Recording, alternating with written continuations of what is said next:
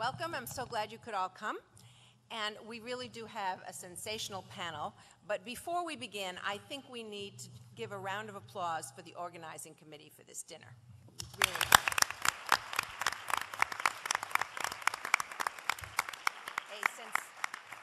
They've really done a sensational job. Our first panelist is Mary Cranston, and she is a senior partner at Pillsbury Madison Shaw Pittman, and she is the first woman ever elected to be CEO of a Global 100 law firm. And she's also been named several times as one of the 100 most influential lawyers in the United States. So, Mary. Are you going to introduce everybody? Or No, okay. why don't you start? Well, it's really an honor to be here, and what we were asked to do first is just give a brief storyline of our careers, and I'm happy to do that. I started out making, I think, what might have been a mistake early on. I had a choice of the Stanford Business School or the Stanford Law School, and I went to the Stanford Law School because my husband had just graduated from the Stanford Business School, and there were 3 women in the class, and they were great women, but it was kind of a tough road. And so the law school at that time had about 20% women. So on that basis, I chose law. I shouldn't say it was a terrible mistake, but there's a lot about business that I think is, as you'll see from my career, really more kind of congruent with who I am. So when I graduated from law school, I went to Pillsbury Madison Sutro, which was the oldest and best law firm in California, at least in the San Francisco area.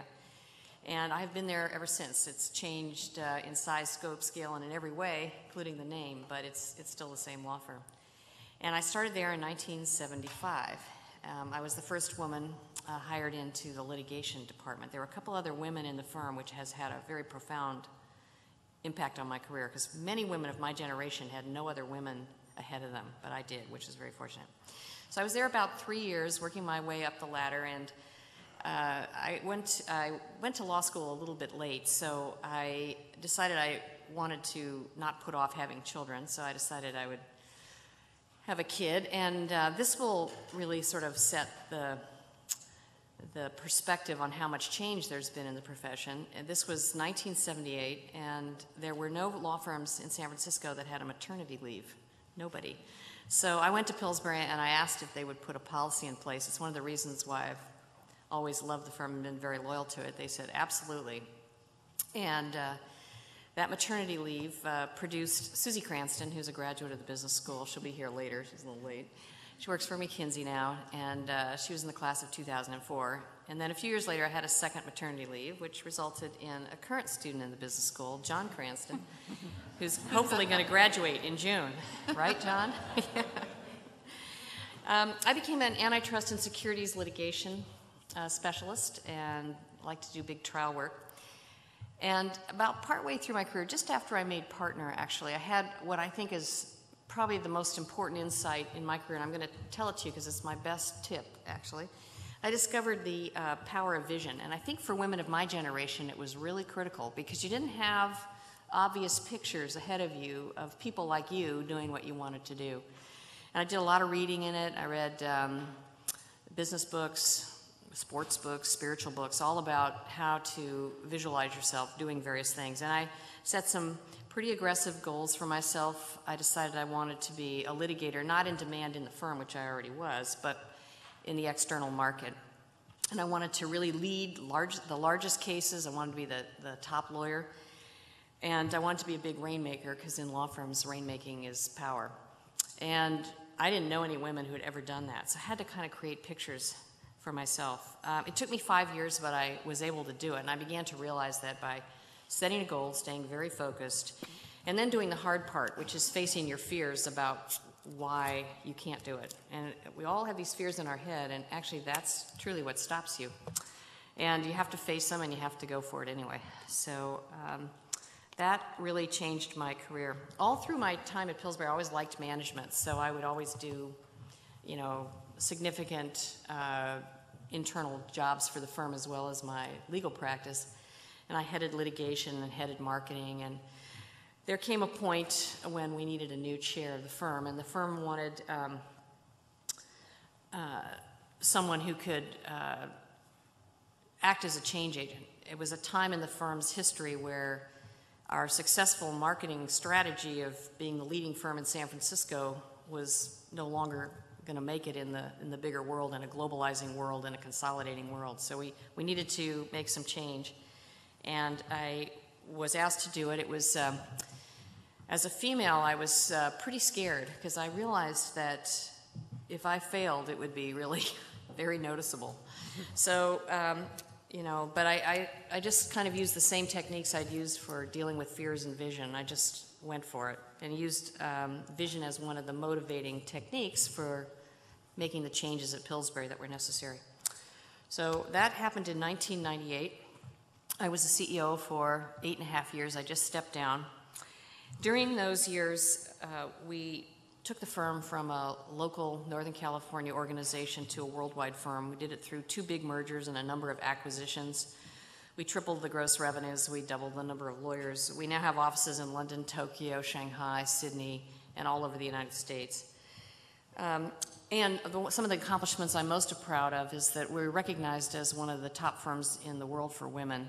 We received numerous awards. Last year we got put on the list, one of 2 or 3 law firms on the 100 best places in the United States for women to work. So I think it's very possible to transform an organization, grow an organization, and make it a great place for women. So that's probably what I'm most proud of. Since I've stepped down, and I know that through vision you can accomplish almost anything you want, you know, the question for me has become, how can I serve? I know I can do anything I want, but what's going to make the most impact? So a lot of women of my generation, and men as well, are realizing we're going to have a whole second career to do good and to give back in various ways. So that's what I'm kind of focusing on now. And 2 of my most fun things I'm doing is I'm a trustee of Stanford, and I've always done a lot of work for Stanford. I love Stanford, and to be a trustee is truly an honor. You really get to see the university from a whole different perspective. And I also sit on the Catalyst board. I don't know how many of you know about Catalyst, but every woman should know about Catalyst. They are probably the premier think tank for women in business globally. And it's great. It's really a tremendous opportunity to sit right there and listen to their ideas germinating and to contribute to the focus and direction of that organization. So I'm looking forward to the next couple of years, and we'll probably have panels going forward on how to make this transition from your full-time career to the next part of your life. I think I'll stop there. Thank you, Mary. Our next speaker is Beth Cross, and I had the pleasure of having Beth as a speaker in my class, Work and Family, this year. Beth is a co-founder and CEO of Ariat, the largest equestrian footwear and clothing company, and she has also worked to make her company woman-friendly and family-friendly. Thank you, Myra. It's a pleasure to be here. Our company is in Union City, so we run a local business here. We do equestrian footwear and apparel targeting top riders around the world, and it's a small company. So I think I bring tonight to this panel the perspective of an entrepreneur and a small business manager. I'm married. We have 3 children, 11, 11, and 14. I grew up in Pennsylvania, raised on a 55-acre farm. I'm number 7 out of 8 children. And my mom ran the farm while my father ran a mechanical contracting business. And she also managed all the books and the accounting for him while he was running his business. And now my brother runs the business that my dad ran. On the farm, we raised pigs and sheep and horses and goats. I had a real interest in horses, and from that interest in horses, it has since helped me in the current business that I'm in, which I'll talk about in a moment. I'm graduated from the University of Colorado, got my bachelor's degree in political science. Only took 10 years to get through the University of Colorado Boulder, which I think is average for students there. As soon as I graduated there, I came to Stanford and got my MBA in 1988. Right out of Stanford, I went to work at Bain & Company as a strategy consultant and was staffed to Reebok. And it was the combination, the integration of my background with horses, in my life growing up on the farm with working and really being immersed in the footwear industry, especially athletic footwear, was the genesis for Ariat International. And Ariat, we make high-performance footwear and apparel. And we entered the market at a time when riding boots and clothing was very much an accessory and wasn't technical and didn't have any features and benefits. So we saw what was being done at Reebok and applied the same methodology and formula for success and market entry into a very niche market, which is riding around the world, and we applied kind of athletic technology into that market. And we started that business in 1992, so we're about 14 years into it, 15 years. And today, we are arguably the largest. I'm sure there's other ways to define the market, but my 3 years at Bain taught me how to define the market in such a way that we could become the largest in the market. So I can define it any way, and we can find some way of being number one. But we sell all over the world. We outfit top Olympic riders from almost every country that competes in the Olympics. We have about 200 employees. We'll do about $150 million in sales this year. And really, it's a really fun business to run and to be a part of. We manufacture everything overseas, and so for me, the biggest challenge at Ariat is not only building the business, building a great brand and a good culture, but surviving it personally. My husband and I, as I mentioned, have 3 children. Our first child, our oldest son, was born the day we started shipping product. And then 2 years later, we had a set of twins. So we had 3 children under 2, 2 and under, during the startup years with the company. So it really was a tremendous challenge. And as I look back at the challenges that we have, both in the past and going forward at Ariat, the 2 hardest ones are clearly the people issues at work, creating a great culture, supporting people, both men and women, although we'll probably talk more this evening about how we support women and families. And then also the personal challenge, which is how to partner with my husband to raise our kids to be great people, have a strong work ethic, and make good decisions. So it's that balance between being a great parent and a great CEO. I struggle with that every day. The inspiration for me, I think, is it has to be my family. I first, as I answered this question, I said it's my mom, thinking, kind of the overarching theme of women and how women can be successful. But it certainly would have to be both my mom and my dad. But my mother in particular, having 8 children, and she had 2 sets of twins, so she had 6 kids in 4 years, if you can imagine that. None of them adopted, and ran the farm, ran my dad's business for him. I mean, just tremendous strength, incredible work ethic. And she remains an inspiration to me. And she really never, ever talked about gender as a challenge, and she's one of the strongest people I know, so it's a wonderful role model for me. And I think about how I've attempted to pave the way, and I have the good fortune of traveling a road that's been paved ahead of me by people such as yourself and some of the other people we'll honor here tonight. So my job on that already paved road is to work in my small world, which is Ariat, and create a great culture there, support the people in our office. And then I take very seriously my job to really provide inspiration to our children, be a great role model for my daughter, and really teach our boys how to balance their lives and integrate their lives, both professional and personal, with strong women, and create great partnerships with women. Thanks. Thank you, Beth. Our third panelist is Christiana Shi, and Christiana is a senior partner at McKinsey in the Orange County office. And she was the first woman who became a senior partner in what is arguably one of the world's best consulting firms by working part-time for 10 years. And that was a first.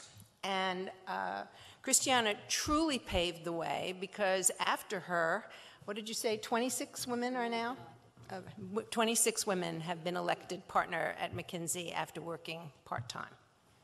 Well, it's lovely to be here. I laughed when I saw the title of the session was Women Paving the Way, because a couple of years ago we had a big anniversary celebration for the McKinsey office that I'm in, and they laid out the career paths of some notable folks from the office. And so there I was up on the chart. I've been at McKinsey 20 years, so I'm old enough now that I go on charts and things. And it looked so neat. It was like she did this, and then she went here, and then she did this thing. And I sort of look at it, and I can see how that might look to somebody now. Very conscious decisions, very deliberate, weighed the choices, made a left. It didn't feel like that at all at the time. It felt like I was making it up as I went, and I was one bad decision away from being unemployed, right? That's pretty much what it felt like. But in reality, it takes a lot of folks to try those kind of things to truly pave the way. And at least part of what I've done is now much more standard at McKinsey. So I think we have a lot more to pave, but I think we're on the road and we can see the path. So as far as a little more background on me, I started at the firm in 1988, right out of business school, in the San Francisco office.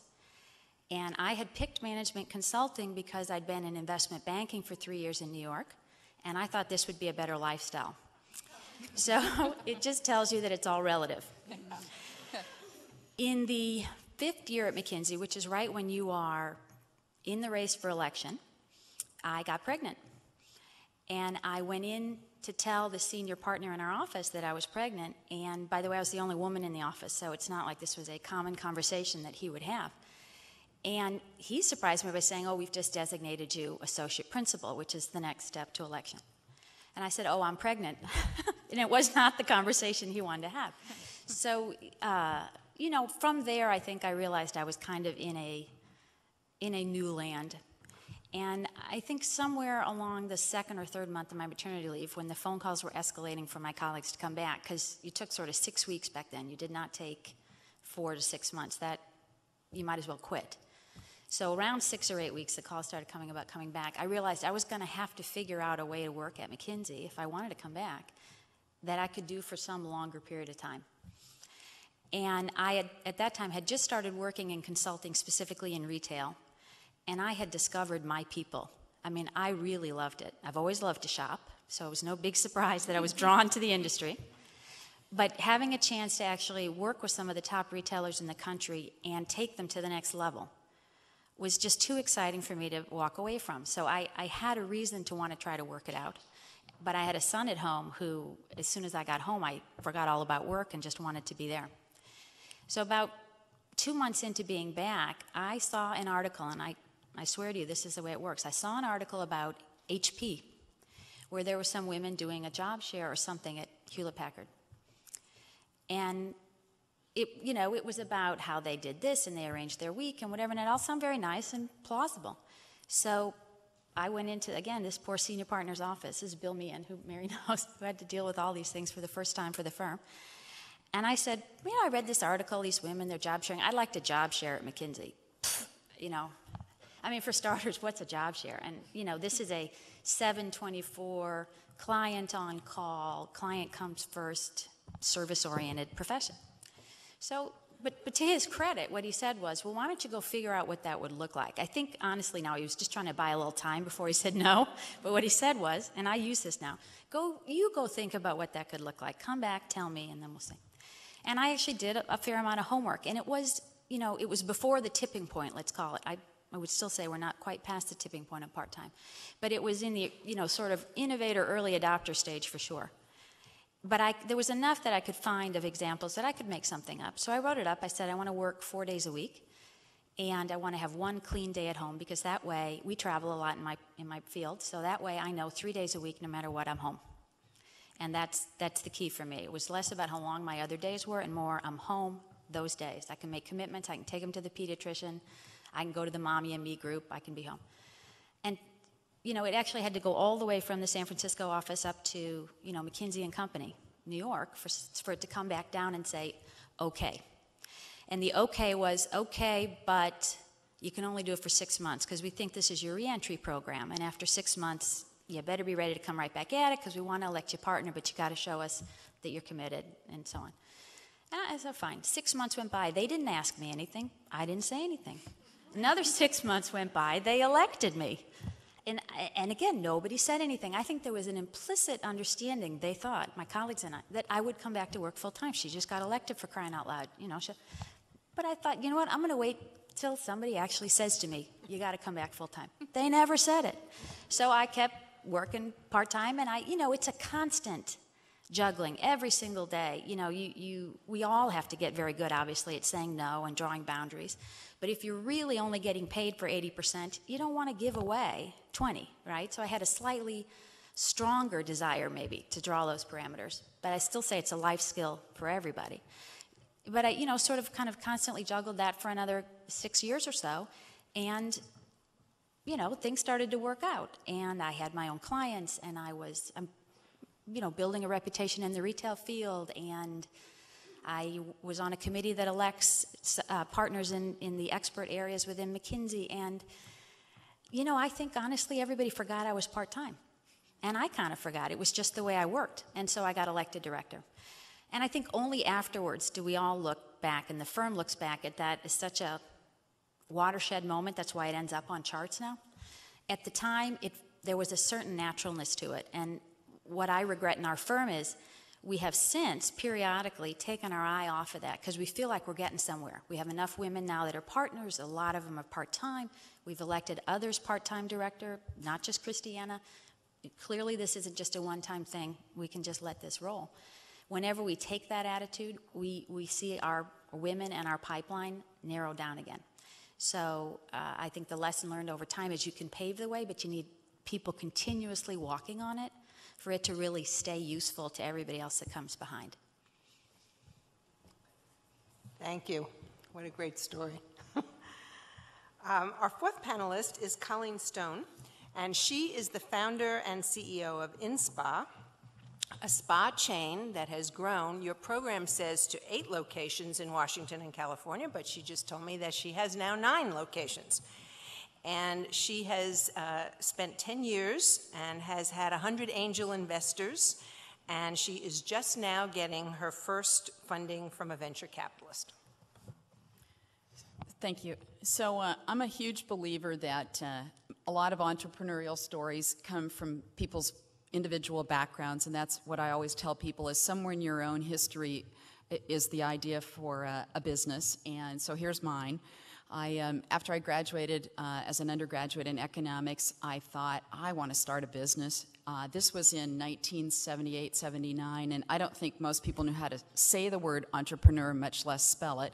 So I started a little business up in the Seattle area that had to do with sports for children. And in the next couple of years, while all my undergraduate friends were going to graduate school, I started this little business, and it failed. And the next thing I knew, I was about 23, 24 and a half years old, and I owed as much money as my friends who'd gone to graduate school, but I didn't have a graduate degree. I just had a big debt, or as somebody said, a degree in the School of Hard Knocks. So at that time, it was 1980, 81, and there was a first time ever that the retail stock brokerage firms were hiring women, which seems not like a novelty anymore, but it certainly was at the time. So I went to work for Smith Barney, and I cold called for a living, and I hated it from the first day, but I did it for 6 years. So through my 20s, I married, and then I divorced, and I got to the end of my 20s, and I went, oh my goodness, what in the heck am I going to do? I hate what I do. I'm divorced. But all I'd ever wanted to do was learn more about the business world, because the one thing about the stock brokerage world I liked was reading the red herrings about new businesses. So fortunately, I am from the class of 1989 at Stanford Business School. We have one thing that we are all notable for, which we were the oldest average age of any class that's ever started at the business school. And I contributed to that number because I was 32 when I started. Graduated at 34. And went to Wall Street. I was as old, I was a first-year associate. I was as old as many of the managing directors, which made for odd dynamics, and stayed for roughly 5.5 years. And while it was fine work, I was still more interested in our customers than I was raising the money, which told me I was in the wrong place. So I literally quit my job with investment banking. I bought a Jeep and I drove cross country by myself. It took about 9 weeks. Yes, I know it's not that long across the country, but I took a circuitous route. And I was fortunate enough along the way to reconnect with one of my business school professors I said, well, my dream is I'm going to start a little business or buy a little business. You know how everybody thinks from business school that's what they're going to do. And he kind of looked at me like, right. And he said, well, you don't have any operating experience. So he said, why don't you think about maybe working for someone else for a couple years? And it turned out the CEO of a company that he was very good friends with was looking for someone kind of with skills like myself. So instead of returning to Seattle, which is where I'm from, to find a little business to buy, I ended up in Los Angeles at a company called Merle Norman Cosmetics, which is an old middle American cosmetic company. It was a highly dysfunctional company, I'll just say that out loud. And however, because it was so highly dysfunctional, they let me do all sorts of things that nobody else without any operating experience would have ever gotten to do. And that was the genesis of the business that I now have, because this was in 1997, 98, and all parts of little sleepy towns in middle America, our franchise owners were asking us if we would create a Merle Norman day spa. And I thought, what a great idea, because I'd grown up in Seattle and I'd watched Starbucks grow up. And so I thought, we'll do Starbucks for the spa business. Yeah, and the 88-year-old owner of the company literally said, wait till I'm dead. Okay, now, his mother died when she was 96, so I thought there was still a few years to go. And I guess that's like, you know, that was the flag that got waved in front of me, and I said, I'm leaving, and I did, and I'm going to do it myself. And so we did. I decided to move back to start the business in Seattle. Interestingly, my alternate choice would have been to do it here in the Bay Area. And because I kind of thought that, and so our concept was it was going to be 1-hour day spas for all the rest of us. And the idea being that the only thing out there was really high-end expensive stuff for the really rich people or cheap nail shops. And I thought, wow, there's a big middle, and why don't we take a shot at it? Well, it turns out that there I was in Seattle in 1998, 99, attempting to raise money, think about this, for a business that was principally for women in retail, in the spa business, heaven forbid, in the middle of the boom of technology. And so guess what? No money from the traditional investors. However, I was very fortunate, one of the first people, speaking of people who paved the way for me, to be introduced to a man who was at that time a lawyer, who is actually now on our board of directors, who had been Howard Schultz's lawyer when they were writing the business plan for Starbucks. They sat at the kitchen table in a little house and wrote this thing together. And he said to me, you know, Howard couldn't convince anybody that anybody was going to pay money for coffee at that time. Why don't you see if you can raise the money from people who you think might be customers, meaning women? Well, at that time, there were very few, at least official women angel investors. It was all kind of the boys' club.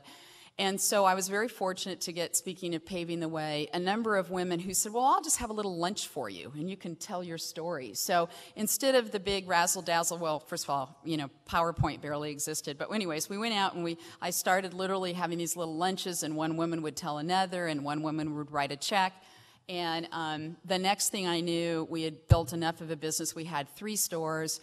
We had been approached by a venture capital group, and we signed a term sheet, and then it didn't feel right during the process. They started to not look like the warm, fuzzy, friendly group that they had implied that they were, and so we decided to turn the money down and go on our own, and we did. We turned it down on September 10th, 2001. I still contend it's the best business decision we ever made. However, it meant for the next 4 or 5 years that there was, if you'll pardon my terrible pun, we hung on by our fingernails and continued to raise small amounts of money from mostly women angel investors who believed in the idea. Because the one thing we had from the first day was customers. We were priced about 20% below the high-end market. We have a no tipping policy. We pay our employees as employees, so and they are in about the 75th to 85th percentile for wages in the industry. So it was a win-win-win, more based on Starbucks model. If you treat everybody well, you'll have very low turnover, and you can afford to have lower prices, and everybody can win in the scenario. So we were doing all those things, but it was really, for much of the time period, we were held out of the so-called venture marketplace because we just didn't fit that. And so my really fortunate paving of the way has been that all along through it there have been individuals who said, well, maybe there's another way to do it. So just because the whole world thinks you have to do it this way, come up with an idea, go to the venture capitalist and sell your soul, why don't you try this other way? And one of the probably most helpful things is this lawyer, like I said, who's on my board now. He, one time in his office, he walked over to this really, really thick notebook, and he pulls it open and he hands it to me, and he said, what's that say? And I said, 117. And he says, that's the number of angel investors in Starbucks before they took any venture money. So he said, don't let anyone tell you there's only one way to do it. And I think that would be my message is, don't let anyone tell you there's only one way to do business. Another fantastic story.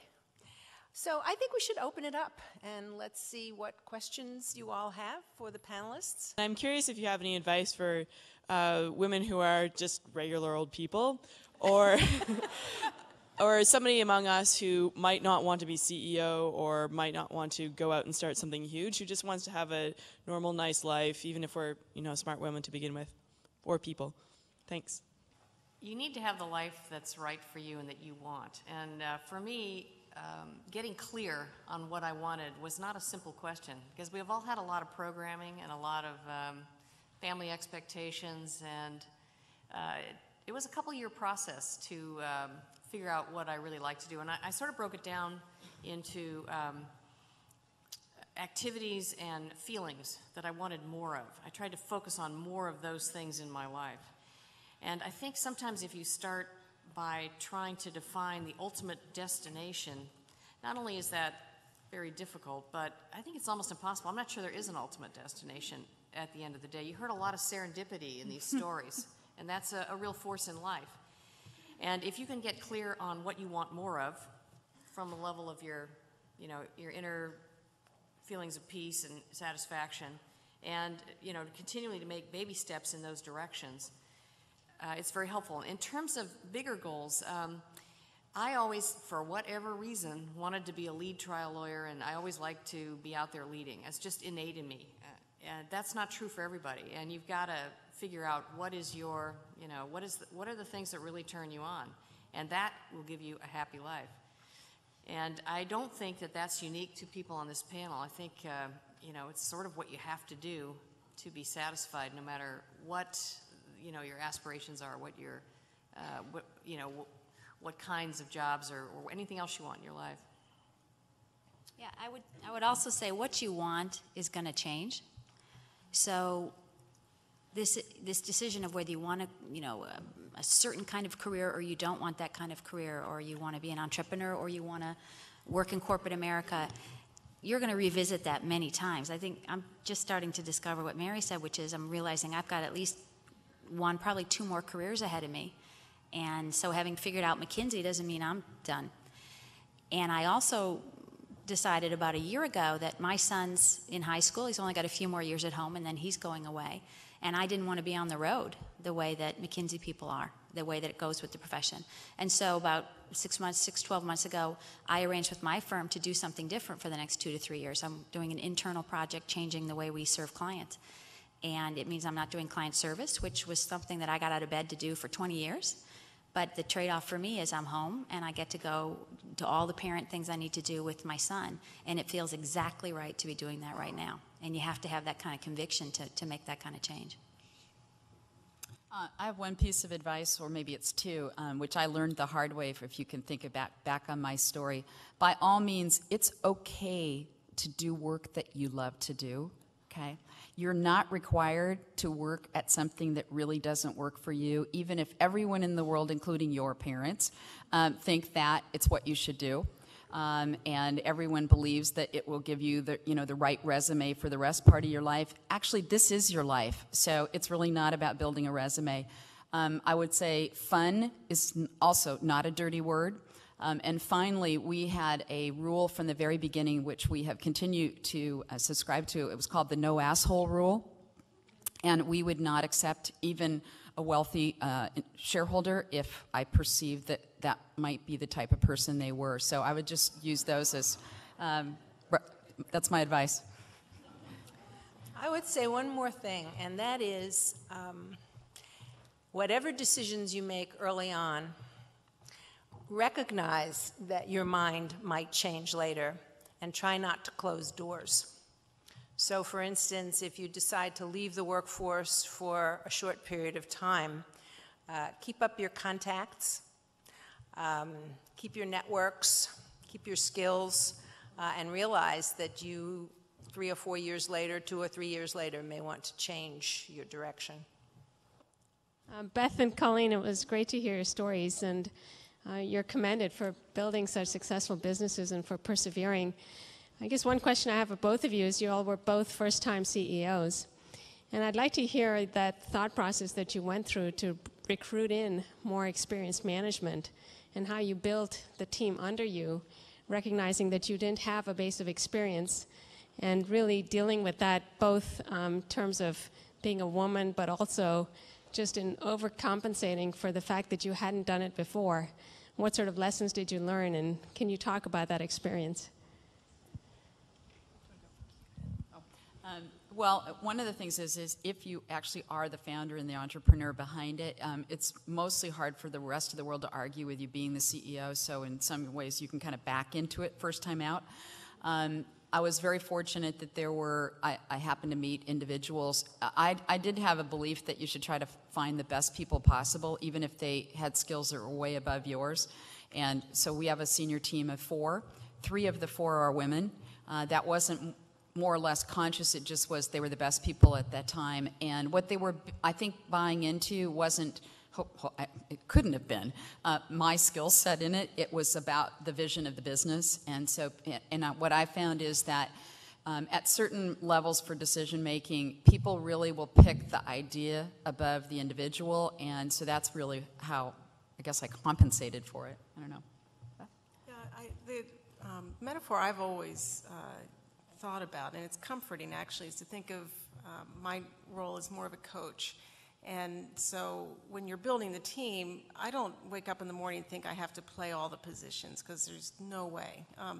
But I have learned how to recognize, great athletes that do have the skills, and even, of course, great coaches make mistakes as they're building their team and their franchise. So, what we really thought about was what are all the functions that need to be filled? What are all the positions on the field that need to be played? And then just look for the very best people that could fill those positions. And in the early days, of course, you make enormous compromises in terms of who you can recruit, who you can afford to have. And then once you get that first team on, it's not being afraid, and it's tough sometimes to just cut them from the team, as you're continuing to improve and you're able to attract a better, higher caliber of person, that's more able to handle the business as the business gets bigger and gets more complicated. So that's the kind of reading I did a lot of, was, coaching and building out teams and leadership, which I still find the hardest thing about the job is leadership skills. Because learning leadership, as we like to say, on-the-job training, that's hard. And it's an incredibly vulnerable place to be, which would be my comment back to regular people. No, I don't think any of us feel more regular than anybody in this room, because the jobs we have, at least I can speak for myself, the job that I have is an incredibly humbling job, because, the making mistakes every day, your team bailing you out, but it's only through, I think, leadership skills and being able to bring in people that really complement each other, not necessarily complimenting you, but complement each other as a team, where you can have that kind of success. And then you have a team that's really ready to be led when you're ready to lead it. So it's kind of a leapfrog process, I've found. One over here.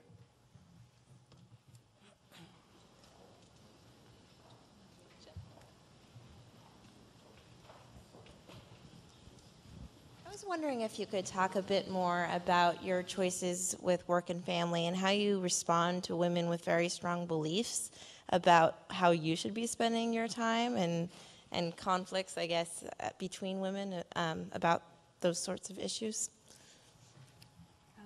I think that everyone's got to do the right thing for themselves.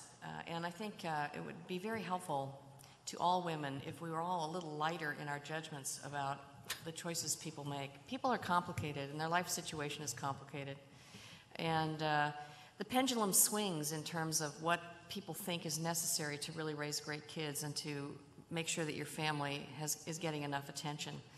And I think you can do the best for yourself by keeping an open mind and talking to a lot of people and getting their life stories. And the ones that resonate with you are basically the ones that probably would work for you.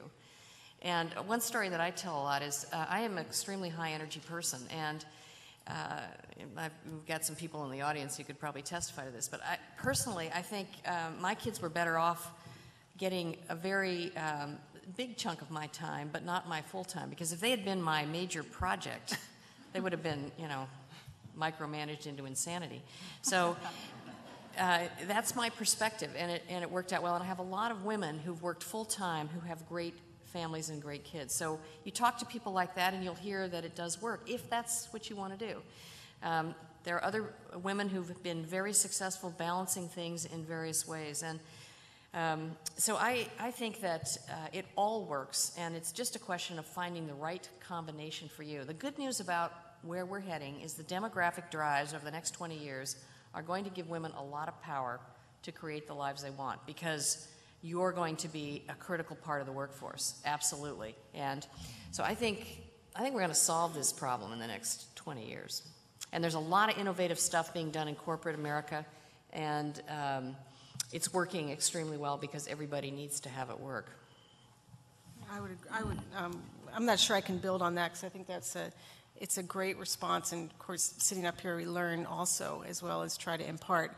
I think some of the most fun conversations are when you get working mothers together talking about how obnoxious non-working mothers are, and vice versa. And there is an us versus them on the playground, at pickup, at events. I mean, it does exist, but I think people spend so much time rationalizing and justifying their choices that they can't help but create a distance between their choices and other choices that are being made. I think as individuals, all you can do is attempt to focus on the responsibility that you have, or you have been given, or have asked for. And in my case, I have an incredible responsibility for the women and the men that work in the company, and making sure that, especially for the women, that we create a culture, we create a set of policies and procedures that really support them throughout their life cycle. Everything from young girls coming in right from college, we spend a lot of time with them on how they dress, how they conduct themselves, making sure that if they want to go on and do continuing education, we make time for that. I can't tell you how many pregnancies we have at any given time. They're all inconvenient. I'm sure that... Never a good time. Never a good time. I laugh when I sometimes speak at the business school and women say, what's a good time to get pregnant? The answer is never. Or whenever. And always. And always, right. And so it's supporting people through pregnancies, supporting them when they come back with part-time, flex time, keeping an open dialogue so it's not a taboo subject. And then we have probably 20 women in our office that are in their late 60s and early 70s that work in customer service. So we have a little room with a television and a couple couches where they can take a nap in the afternoon, and then they come back to work. And so I don't think it's all about the years between your time your children are 0 to 10. I think there's way too much focus on that. Instead, you think about people, their life cycles, what their needs are, and how to really build a culture that can support that. So I think in a sense the dialogue should try and pull some of the emotion out of it, and also just step back and look at it from a higher level. Tia has a question.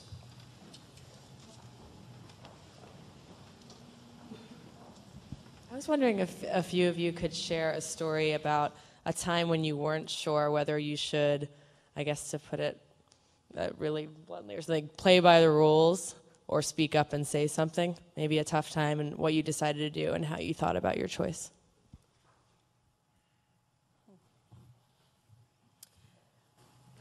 I know I keep leaping for the microphone, but that's kind of my personality.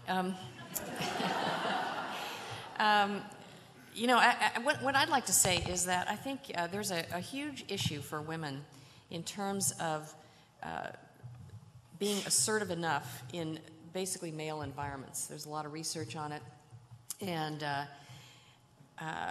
I've seen it throughout my career. It's frankly getting better. I mean, there's enough critical mass of women in a lot of environments that this particular dynamic doesn't get going. But in a situation where there are too few women and very, I'm going to use a flip comment, alpha dog males in the room, pretty soon the women, the energy kind of gets sucked out of the room for the women, and they won't speak enough. And so I've learned some techniques to make sure that I, you know, have it within me to just not go there if there's a dynamic like that setting up. And it's, I use a visualization of when I've been in a particularly powerful position where I'm being effective and I'm in a leadership role, and I kind of picture that, and it almost brings up my energy to the point where I really feel that I can contribute here and I can speak up.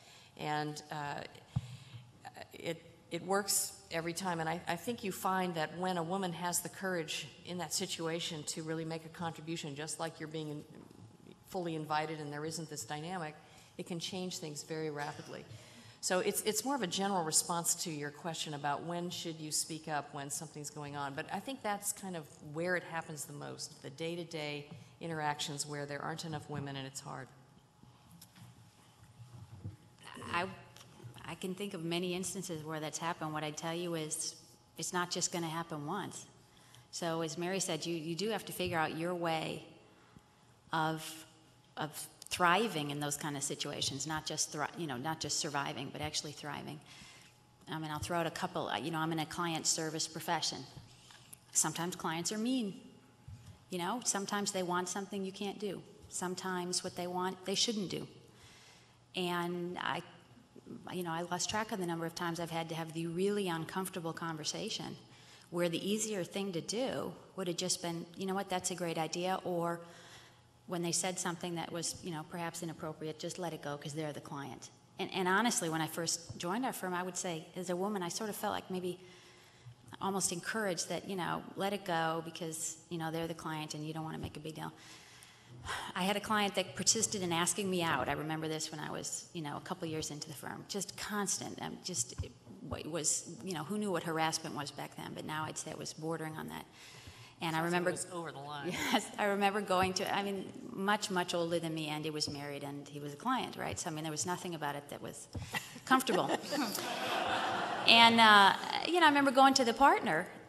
Yeah, I mean, I was 26 or something, 25, 26, and I went to the partner. He didn't know what to do. He was flabbergasted. It wasn't that he told me to just be quiet and be nice to the man. He just had no frame of reference, right? And I had to say to the guy 2, 3 different times, and knowing that he was a client, knowing that I'd have to keep working there, just ask him, just tell him very straight up, I'm not interested, and I actually think we should stop having this conversation. You know, once you do it once, it gets a little easier. Then there might be another time where you have to ask someone to leave the firm, and they think they're doing great. That's uncomfortable. You could let them stay, but, you know, they're not going to go where they need to go, and it's really time, so you get sort of... And I think each time, what I find helpful is I do a little bit of the visualization thing, maybe not as explicitly as what Mary's describing, but I do think about those kind of things ahead of time. I rarely just, you know, blunder right in the room and blurt something out. I'm not at my best that way. It's not that I take weeks to figure it out, but I usually sleep on it. If something's going on that makes my stomach hurt, if I can, I try to sleep on it, because what I discover is, and I get up in the morning, if it's still bothering me, I need to do something about it. And then my tone, I tend to try to take just a very straight up approach, because if that works, I don't have to do anything other than that. And if it doesn't work, I'll have to have my plan B. You know, one other thing I would add, I think it's fundamentally disempowering to yourself to not speak up when you think you should. Mm-hmm. So you do need to do it. On the other hand, if you're, the other issue though is sometimes you can be misreading a situation, and you may have almost a blinder in how you read a situation. So if you're getting feedback from people you trust that you're a little over the line, then perhaps you need to look at it a little differently. But for most women, most of the time, it's better to say it than not say it. I would agree because I'm at nature a people pleaser, and I'm going to guess there's a few in this room as well. And I think that that's the hardest part, is to stay true to your sense of self, which it's important that you're a pleaser in many ways, and yet be willing to say no when no is the appropriate thing. And when I look back on decisions, probably always my biggest regret is that I took so long to get over my people-pleasing part in order to make the hard decisions. I did want to say one other thing about going back to the question about children. I have no children, and I deeply regret it. And I suspect that there are probably young women in this room who are in that wondering stage. I was always sure there'd be time later. And I think it's important for people to realize that actually it isn't an unlimited time period. And by the time I was thinking, well, maybe I'll just have a child by myself, then by that time the business was 2001. And so the time went by. And I think it's important for people to hear that, because we're always so sure that tomorrow is just another day and it will come, and it doesn't always. And so as you think through those decisions, I think the most important thing you heard from these three women, who I think sound like awesome mothers, is that you can do both, and it's a choice that can be made, I think, at any time. What kind of advice would you give to men when managing, women in management and dealing with women in the workplace? What kind of advice you can give us? Managing women or working for women? Well, managing the relationship with women in the workplace.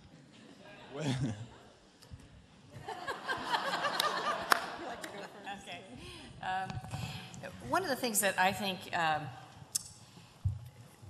there are sort of systematic biases in our country. We're lucky to be in America. America has been the best country in the world, I think, for women.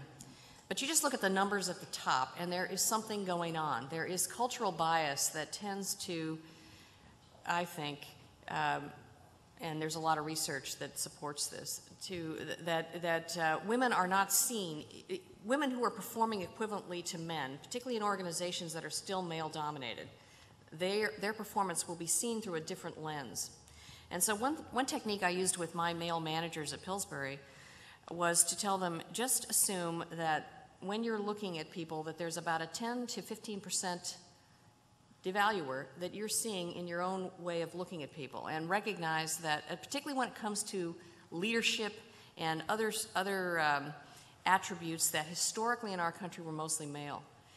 Women are often not seen, even though they have the characteristics, as strong in those areas. And so you kind of adjust the way you look at things, and you give women opportunities, even though you might think they weren't quite as ready as some males. That's one thing that I would recommend. I also think that it's extremely important in the workplace, especially when you have junior women and dominant, strong men who are more senior to them, to use techniques of inclusion to get the optimal participation from the women.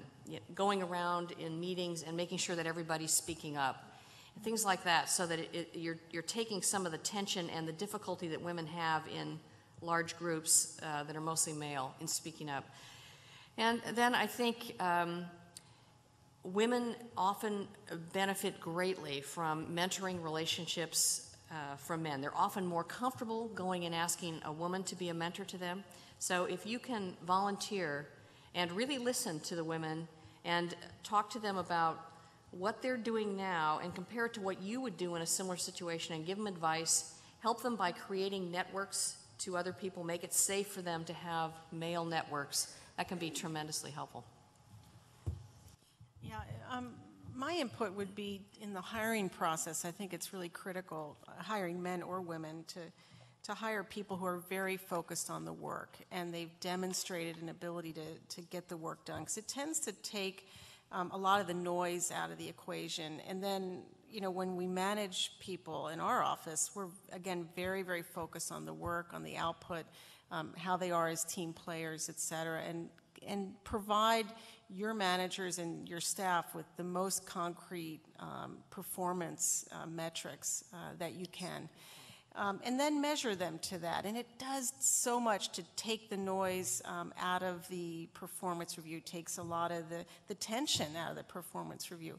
Nothing worse, and in fact, we don't allow performance reviews or feedback unless they're data-driven or tied to metrics, because then people fall into and succumb to biases, frankly, that can exist. And I think that's it's bad for everybody. It sets a bad tone. So we coach very strongly around how to define a job, how to measure the performance of the job, and then how to coach to the job. And I think that's good advice for both men and for women.